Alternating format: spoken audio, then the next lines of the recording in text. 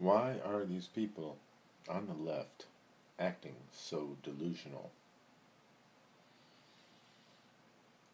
They honestly believe what they say.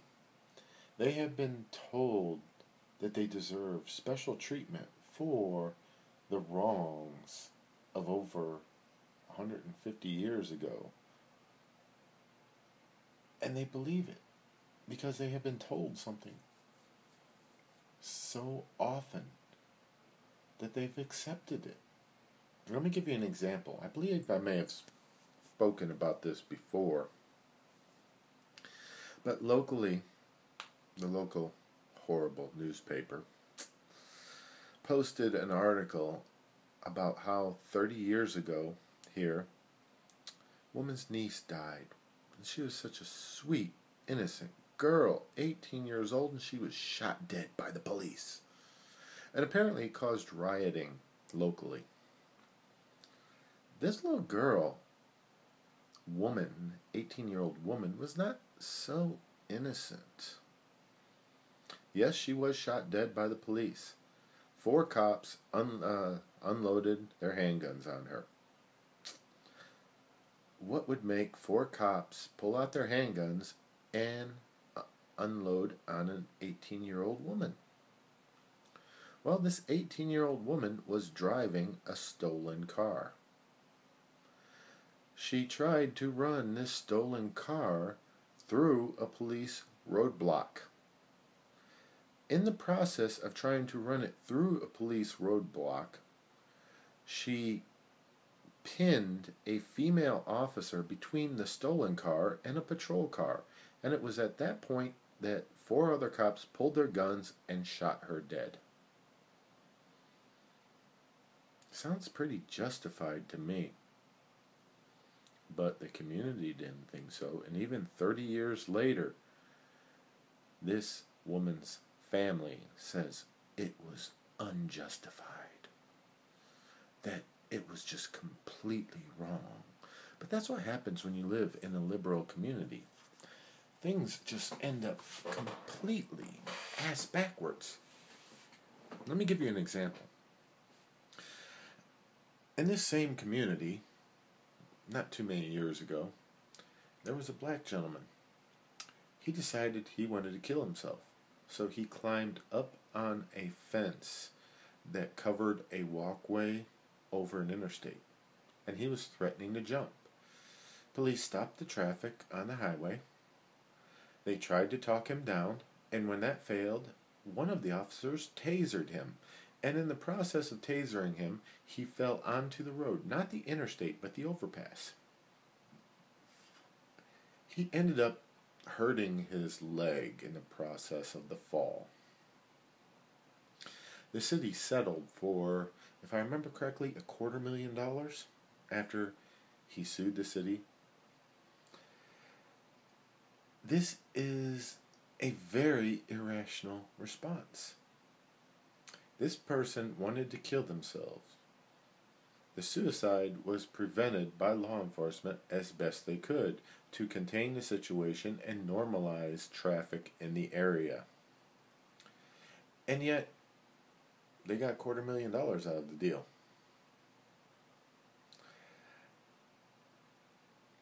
I do not understand how the liberal mind actually expects to function by doing such stupid things.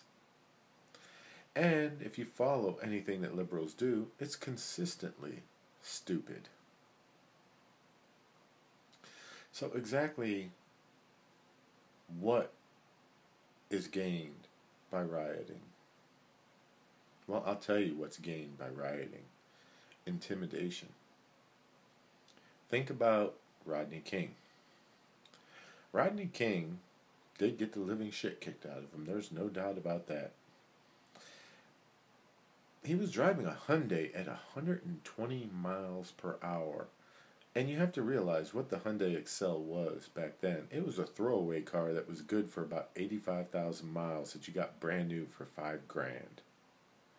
And somehow or another, he got that piece of junk doing 120 miles per hour. Well, drunk.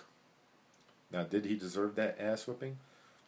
I don't know. I wasn't there. I would think not, but I only saw the portion of the video where he got the ass whipping.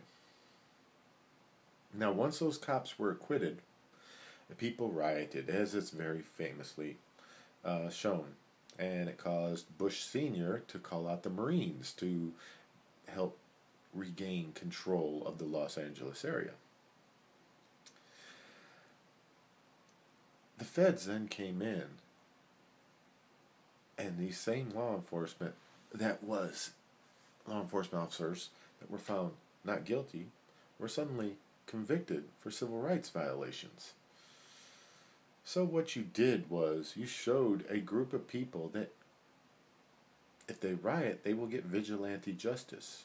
So it'll be interesting to see what happens to this officer, Darren Williams, I believe his name is. It'll be interesting to see what happens to him. Will this grand jury throw him under the bus?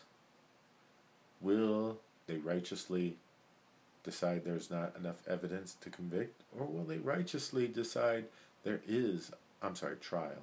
Or will they righteously decide there is enough evidence to hold him over for trial? I do not have the answer on whether it is righteous or not, but the actions of the Ferguson community are wrong. And no matter if this officer is guilty or innocent, the actions of the community should not affect the jury pool. But the reality is, they will. They've already got massive media attention. They've already got politicians catering to them. The grandfather came out and called out Obama today. He said, I voted for you. I want you to come here and talk to me. I find that hilarious, to be perfectly honest. Your gentle giant, gentle strong-armed robbery giant, was killed, whether justified or not, and you are demanding the president step in and make sure that your family sees what you believe is justice. I'm sorry. Justice doesn't work like that. The famous portrait of the lady holding up scales in balance, and she's blindfolded, because it's not supposed to matter. Justice is blind. Now you can argue the reality of the situation is the person with the better attorney wins. But the reality is also the person that's smart enough to keep their mouth shut can win. Because you don't volunteer any information that can be used against you. It doesn't matter if you're innocent or guilty. So, if you act like a fool, you can expect to be convicted like a fool. And when people think they can intimidate the entire country to get vigilante justice, they are acting a fool. And when the country or a particular area caves in and gives them that vigilante conviction and taints the scales of justice, it is all of us who are acting the fool. Just food for thought. Something to think about as we watch this drama unfold.